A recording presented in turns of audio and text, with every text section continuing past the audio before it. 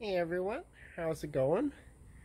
So I just got back to my apartment after being gone for a few days, and my plants were thirsty. I just watered them as soon as I got here, and they're perking up now, but I don't think this is really working out the way I'm doing it. So I've come up with a solution that's hopefully going to help keep my plants stay more hydrated for longer. And so I actually bought freezer bags, large freezer bags, and I just put them around my pots like this, folded the tops down. And so I'm going to use this as a water wicking system. And so when I water this a lot, water is going to collect in the bottom of the bags, and it's going to keep that water available for the soil to absorb more moisture over a longer period of time. Thus my plants are not going to be wilty like this. And so we'll see how that works. So I'll show you how I did this one. So I got a pack of 28 because I got quite a few pots here, the various sizes, but I have other bags that'll work for different sizes. But I needed a bunch for these size, the 1 gallons for like tomatoes. Typically tomatoes are grown in 2 gallons, but these are the only pots I had, and being on limited income, it's hard to afford stuff these days like larger pots, or even a lot of people use tote bins as water working systems, but I really don't have the money or the space for that. And so these bags are probably a lot better option for me, and they've worked with my smaller plants. So I'll show you an example. I have a lot of plants just in the small plastic bags, and they've been working well, and these ones have been staying a lot more hydrated versus the ones that were out of the bags, like these apples. So I'll bag up these apples as well. A lot of these peppers are in smaller bags, only they're still in their original pots, and I've been meaning to up pot them, but like I said, just don't have the pots right now for them. And they've been doing fine in these, well, okay in these littler containers. They might be a little bit root bound, but they have been growing peppers. So I'm getting peppers. So these are even about the same ones, about the same size as the ones in our garden back in Birch Island. And so as long as it's working for you, I guess that's okay. So basically I take this bag, unfold it like this, and put my tomatoes in there. Just like that. Make sure these are folded down. I guess it doesn't really matter, I just like to have them folded down. Probably more aesthetics than anything, but I don't know if it would not be good to have them right up above the top of the pot there. And so now I'll do the rest with the rest of these tomatoes. Okay, so now I got most of these 1 gallon pots actually in these bags. And so I got some larger pots over there with my kale. And so those are larger pots, so they wouldn't fit these bags. But for those, I will actually be using these used shopping bags. I could have used the shopping bags with these, but they're just be a little too small and be a little finicky. Sure, I think those ones would work best with the freezer bags, and the larger ones can use these larger bags. I got a ginger here, and just saved from a store-bought ginger root. It's organic root. It's making new shoots. So that's good. I think the root is actually getting really big now. So I don't know when to harvest it, but I'm thinking I'll let it grow for as long as it wants to. And so I'm just gonna put this, I guess it's the 2-gallon container. 2 gallon? Yeah, it looks like it. Into this bag. And look, it looks like it fits pretty well. But since there's probably little holes in the bottom of this, because they rip easy, I'm just going to double bag it to be on the safe side. And I'm just going to tuck these kind of inward, I guess. Not ideal. I wouldn't have wanted to use them for the smaller pots. But it'll work for what I want to use it for. So it doesn't go all the way up the pot because it's a little bit wide. And I'm just going to tie this up really tight.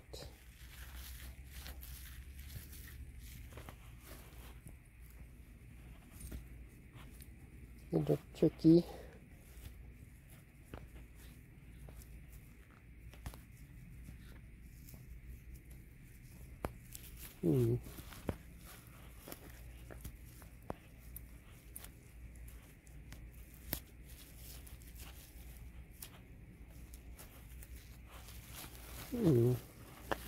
Okay, there we go.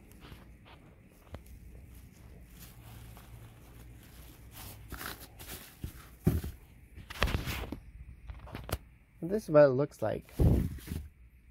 So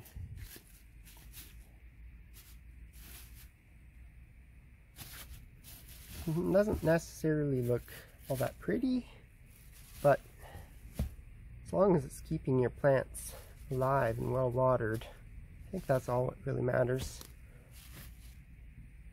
And so I'll be doing the same with these kales. Now, the cabbage butterflies have really gotten to these kales, as you may see. And I just kind of let them because I like watching the butterflies more than anything. And it's not all about the harvest for me. It's like, I like biodiversity on my small apartment balcony. And so you might be wondering, why are you even bothering with water wicking system for these plants? That's really not much left of them. Well, so that they stay well hydrated. And so I'm using these smaller bags from before, just recycled, for these other pots that I kind of forgot about. I don't know why I haven't had them on. Maybe I just forgot to put them on, or I thought I already had them, but that would explain the drying out so quickly. So these are already all watered, so I did that before I started the video.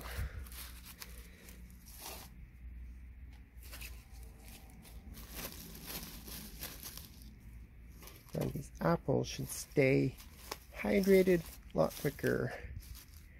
So with these apples, you might be wondering, how can I possibly plant a tree like this on my balcony? Well, I'll keep it in a larger pot, use it as a small kind of a dwarf fruit, because the pot size really only determines the plant size.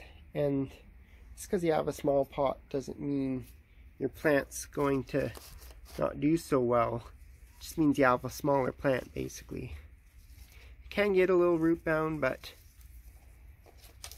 if you're using a water wicking system like this, it'll definitely help make more water available for those roots. Okay, so now I got most of these 1-gallon pots, at least in bags. And so I didn't get all the pots because I just didn't have enough bags.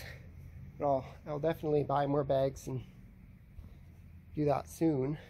Maybe I can salvage something else to do that with.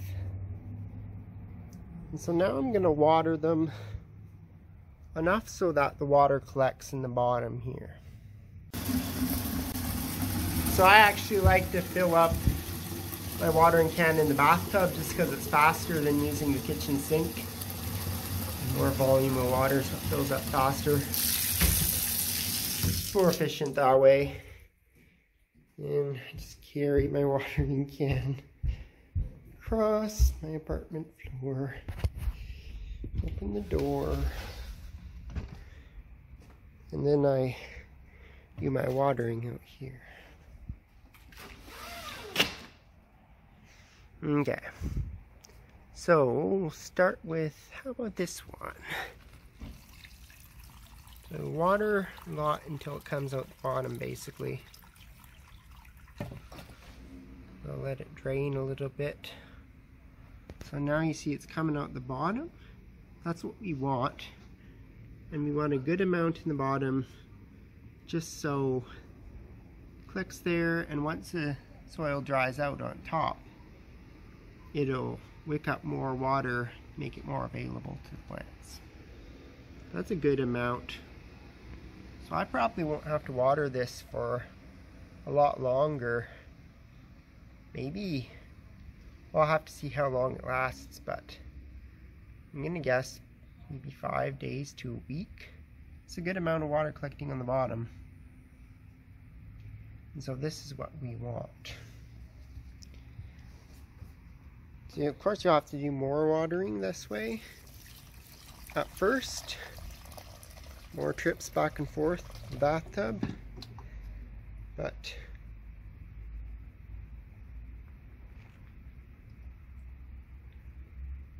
anything to keep these plants well hydrated.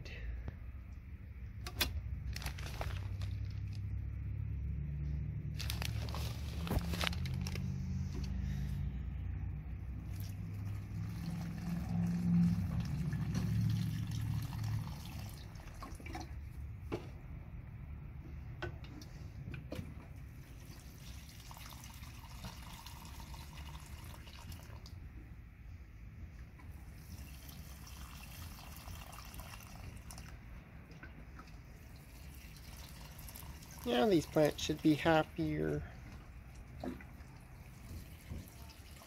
Wouldn't be so stressed out, feeling like they're dying all the time. Okay, just have to get more water. So if you're worrying about standing water and mosquitoes and all that, you shouldn't have to worry with this. Because it's so dry, like we're going into another heat wave. So these plants are going to be sucking up the water relatively fast. So by the time I come back, maybe in a few days, a lot of this water should be used up. But the plants won't be parched like they were before.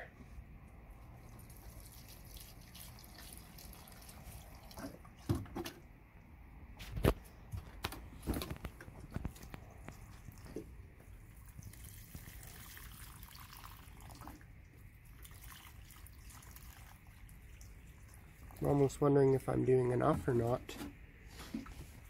We'll see. Once I get a feel for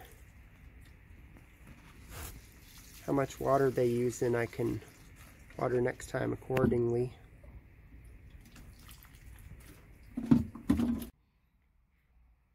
Finally, our poor kales. I like the water. Not sure, but I wonder if they actually regenerate their leaves after being eaten like this. We'll have to see. Okay, so it looks like everything is now watered. And I can basically set it and forget it. And hopefully when I come back in a couple days, these plants won't be so parched and thirsty. Well, I hope you found this video helpful. I hope I found this video helpful, because I'm not exactly sure how it's going to work out for me, but imagine it'll be better than what I've been doing so far, so we'll see. Well, thanks for watching, and I hope you enjoy your day. Till next time, Happy growing.